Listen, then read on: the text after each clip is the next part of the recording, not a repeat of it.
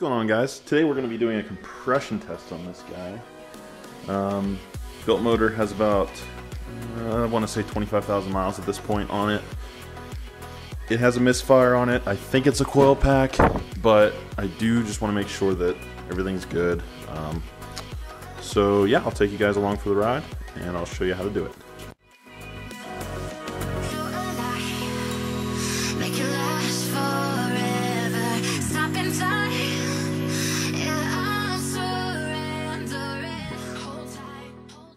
Alright, so for starters, we want the car, at least I prefer it this way, I prefer the car to be warm whenever I do a compression test. There's a lot of conflict over that. I mean, the only reason that you really wouldn't do it warm would be if maybe the car has a no start issue or something of that sort. But for me, since my car starts fine, it runs decent, I'm going to do a warm compression test.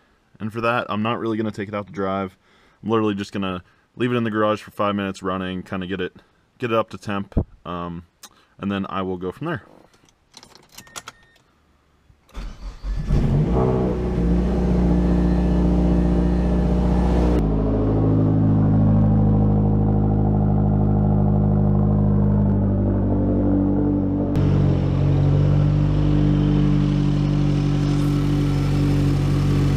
So you can see the coolant temp is getting up. Usually I'll make it sit here till it's, I don't know, 140-ish, just so it's getting the engine warmer than it was sitting overnight. So, all right, so we're almost getting there. It's at 136 right now, and I absolutely know that that is not the oil temperature. Usually oil takes longer to heat up, obviously, than coolant would, but for me, at least, this is verifying that my car is warmer than how it sat last night. So hopefully it'll give me a not necessarily a better reading, but just like a higher range of numbers. So we'll just have to find out. All right, so first step I know I need to do is to take off this hot pipe here from the turbo. You will need a good compression tester to use. Would not trust a cheaper alternative. All right, as you can see here, we have all the tools we need. I have my Cobalt brushless drill, 3/8 impact. Obviously you don't need this, but it comes in handy. I also have just a Harbor Freight 3/8 ratchet. I have a magnet because the spark plug socket does not have the rubber inside it any longer. That usually grips onto the spark plug to pull it up, so this works great for that. The 11, the 10 mil, and then there's the 8 mil for the coil packs. So let's get started.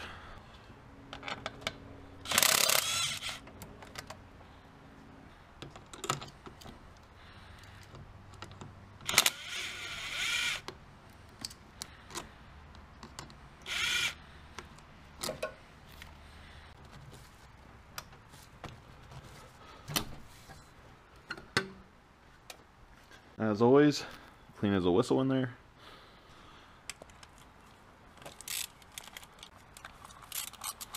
And then of course, stupid me replaced these bolts with 10 mils, so we'll get those.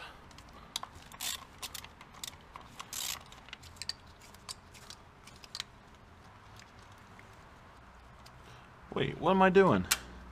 Duh. What am I doing?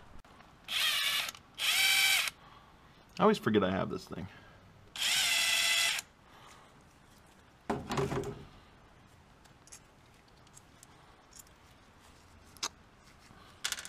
Need a magnetic bowl.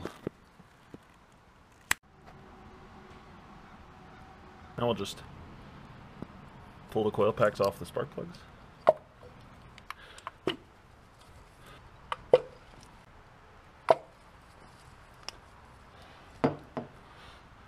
Then we'll get our spark plug socket.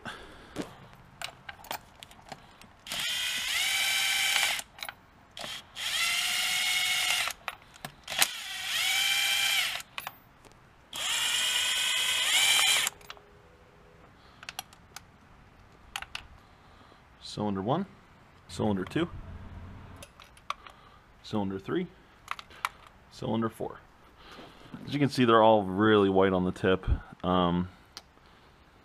I'd honestly have to verify with a guide, but I'm pretty sure that means it's running pretty lean. Then we'll get our compression tester, and you have to find the right attachment for your spark plug holes, which just so happens to be this guy. So then you just thread it in like so. Don't have to go crazy tight, just tight with your fingers, that way you can still get it out at the end. Then you'll get the quick connect fitting on the actual gauge. And all you do is connect it here, just like an air compressor. And once that's tight on there, all you'll do, set this up.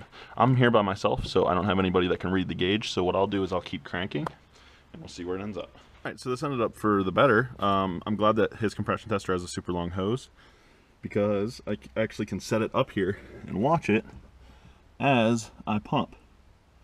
So whenever we go to actually test the vehicle, for mine specifically, whenever you compression test it, basically all you're going to do is put the key in it, put her in neutral with the e-brake on, and then you will depress the clutch and the gas all the way down at the same time, and you will hold it as you crank. That way no fuel will be squirting into the cylinder while you're cranking. At that point, you will watch the gauge and hopefully it'll read the numbers that I want to see. So let's try. And then when you actually start cranking, you will crank until the needle pretty much stops moving upwards in PSI.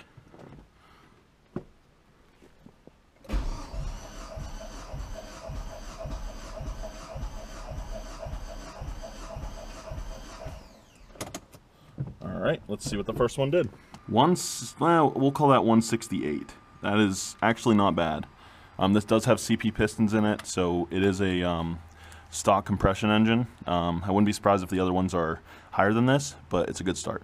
Alright, so it's now in cylinder 2, as you can see, and I have the gauge set up here. This is the one I'm having the misfire on, so let's hope that it's not the engine, but I would not be surprised. And if it is, so be it. I would rather find out this way. Alright, clutch whole way down, gas whole way down, crank it.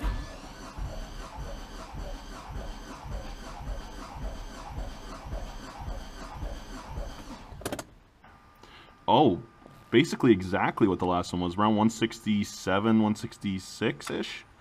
So, right in range with that one. Let's check the other ones. Alright, cylinder 3, clutch whole way down, gas pedal whole way down, crank it till the needle stops.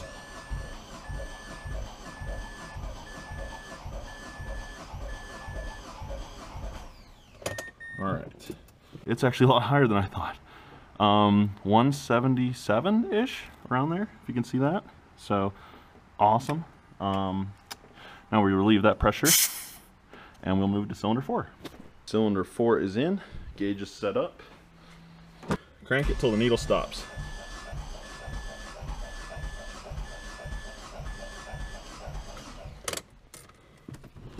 That one is 172. So across the board, I believe it's 168, 166, 170, 177, 172.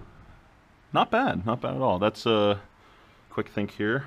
That is a 5% variance between cylinders, which is very, I mean, that's accepted. None red low.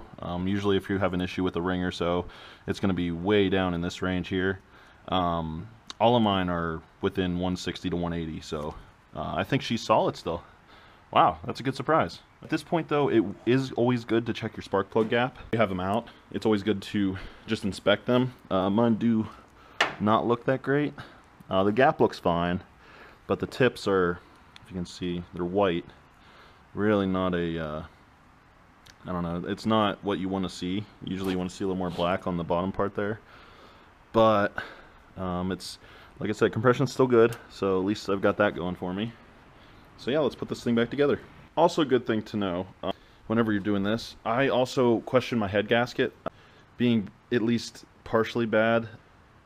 I just want to verify basically that it's still good. It's not, obviously I just took that off for the first time in 3 weeks and it's still completely full, so it's not like it's burning coolant or anything. But I do just want to go through, I'm getting a retune, I do want to go through and make sure everything's okay before I do that. This is my old 3.5 inch, that's actually going to be going away. I'm going to be going to this guy here, a 4-inch HTP. Got rid of the stupid bypass valve circ tube. I can finally cap the PEEP cover vent to the intake, and then I just have that for the EBCS. Can't wait to put that in, get a full retune with that. Honestly, the retune's probably only going to be for a couple months. Getting precision goodness here soon. To make sure the head gasket is okay, I also borrowed a coolant pressure tester. So with that, it's just a hand pump, but you'll find basically whichever fitting fits your car. So I believe it's going to be this guy. You're going to put it in, you're going to connect this guy up to it, and you're going to basically hand pump it and pressurize like around 20 psi through your coolant system. I'm probably going to do like 15. And then basically all you're going to do is, there's a little gauge on this guy. All you're going to do is check that gauge, and if it drops at all over time, you probably have a leak somewhere in your system. Not saying it's a head gasket, but you probably have a leak. So I'm going to get this all hooked up, and I will try it out. This is a learning experience for me because I've never actually done this either. So we'll learn together. So I literally just hand pumped it. Literally took 3 pumps, got it up to 15 psi. I'm just going to let it sit there for about, I don't know, 5 to 10 minutes, and I will be back to show you what it's like later. 4:48 when I leave. We're actually going to check. It is now 4:55. Looks about right where it was, so we should be alright. I'm just going to double check though. Down in the cylinders, if it does seep pass through, normally the piston tops will be wet. That one looks dry. So does that one. That one looks dry, and that one looks dry too.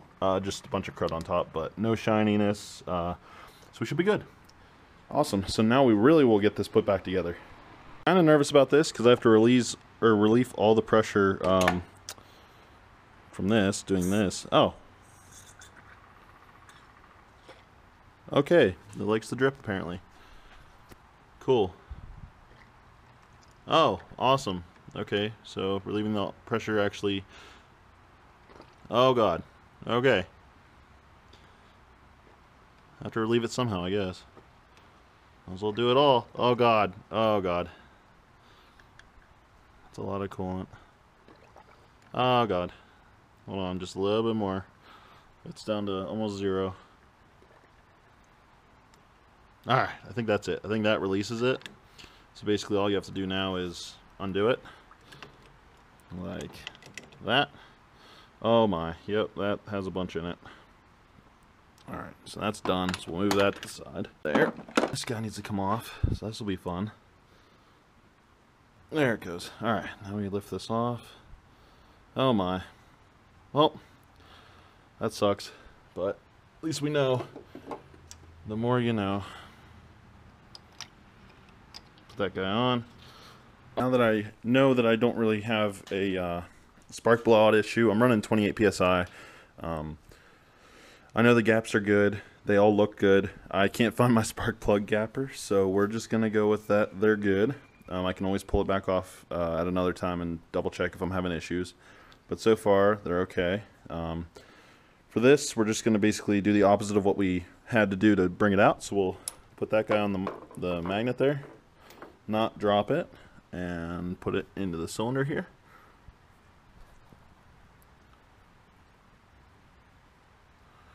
And just try to twist it, but I doubt it's going to twist, so it's going to be hard to get off. Normally you'll just have to kind of rub it off on the side to get it to drop. That guy goes down in there. Always thread it with my hands first. I never trust power tools to do it. Personal preference, I guess, but that's how I was taught. Once you hand threaded them in, now grab this and tighten it. I like to go snug, but definitely not crazy tight. Not as snug as I'm doing. I'll do a little more than that, but I only have one hand right now, so I can't. So I'll come back around here. Basically, all you want to do is give it nice little extra snug there. Snugness. Nice little tug. Nothing crazy. You don't need it to be crazy. I've seen plenty of horror stories with spark plugs with these cars. Just like the Triton V8 and the Ford, the 5.4. The spark plugs, they don't blow out, but I've seen people with these cars, literally the threads get caught in the head. So, no need to over torque. Not saying that it was their fault that they over torqued it. Sometimes it's just the plug manufacturer. But I always like to be safe. Now we'll put on the assorted coil packs. With this issue, I was having a cylinder 2 misfire, which will be this guy here. Instead of putting my cylinder 2 coil pack on back on, I'm gonna put all the rest on, and then I actually have a spare in the attic. Well, a couple spares in the attic here. So all you're gonna do with these is just exactly like we removed them, just push them back on there. They'll just slide right over. Just like that, and we will go grab the other one. Random kitty.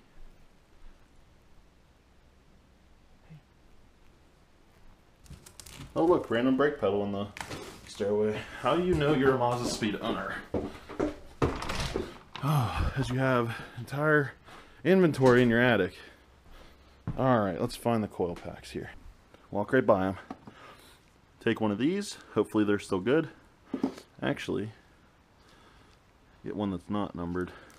With all these other coil packs that I had, I basically did the coil spring stretch mod. Not really much of a mod. Basically, it just gives you a better chance of having a better spark, better contact with the spark plug to the coil pack. There's a spring inside these guys. Basically, you just pop this off and you stretch the spring. I'll do that for you here real quick. See, you have the coil pack here. You'll grab it. It should just kind of pull apart. All you need to do is make sure it doesn't fly anywhere. Just like that.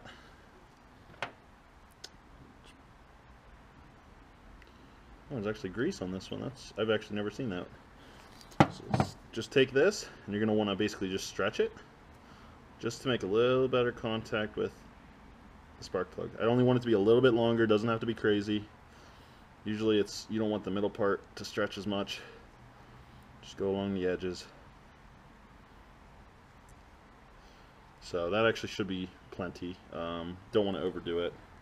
Now if you do want to get really serious, which I'll probably have to do here soon, you can actually get copper rod, measure it out, and actually use that instead of a coil spring. You just press that back in. So I'll just put all these bolts back together and tighten them down, and we should be good.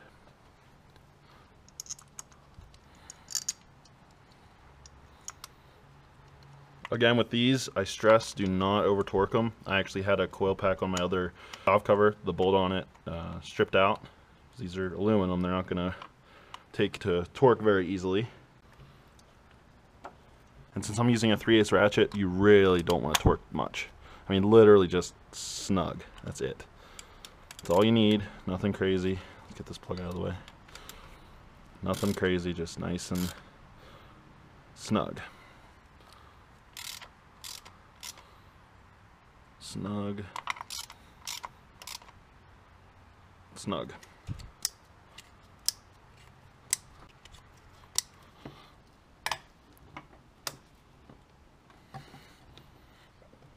Bit of a pain to squeeze in there, just because that coupler is always kind of tight to work with, but all we got to do now is tighten up all the clamps here.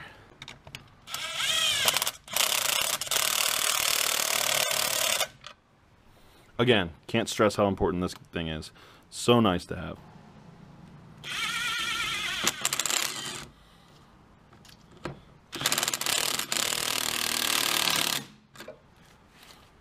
Everything's all buttoned up. So we're gonna just start it up, make sure it runs all right.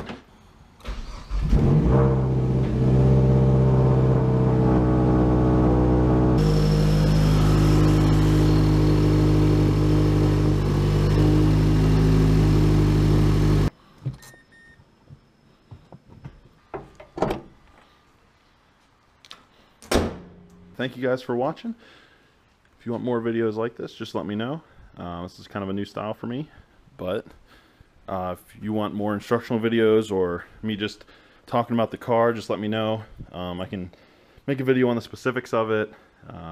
Just give me suggestions in the comments and make sure to leave a like. Subscribe if you want more like this. Thanks, guys.